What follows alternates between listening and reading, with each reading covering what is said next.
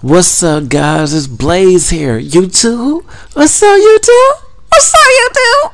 Nah, I'm just playing. Y'all know I got y'all scared, okay? Y'all like, what the hell is this crazy motherfucking thing? And why is he talking like that?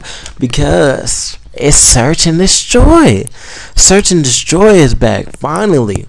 I even got the homeboy to come out. Got the buddy, a good buddy of mine to come out to get this game and come out and play Search and Destroy with me. I'm gonna mention his name in a minute, but oh my god, I got the special class. I had to get the special class. I had to set it up real quick.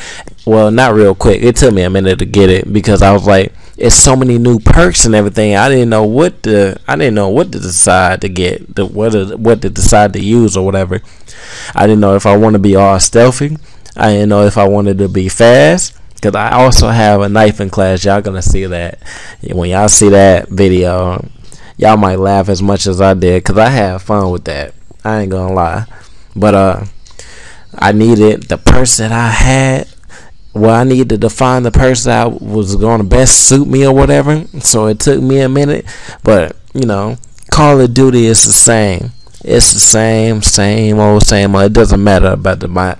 It doesn't matter about the maps. The maps can be bigger. Yeah, I don't know what's wrong with me. So excited that I'm stumbling over my words and stuff. But the maps can be bigger, but Call of Duty is the same. Search and Destroy, it just takes a little bit of time, patience, instead of rushing and everything like I normally do. And kill confirm or domination if I play them in game mode. Especially in TDM, I rush so hard in TDM, but that's where I find the most campers. And damn TDM, I don't know why I hate playing TDM now. Like I got one homeboy, he loved to play TDM, and I be wanting to play with him, but I'll be like, man, I don't want to play Search and Destroy, whatever. But I'm gonna get a shout out to Deadly Bullets, our buddy that finally decided to buy a Call of Duty again and get back into it. See, he went back to noobish level. He used to be a beast, but he went back to noobish level.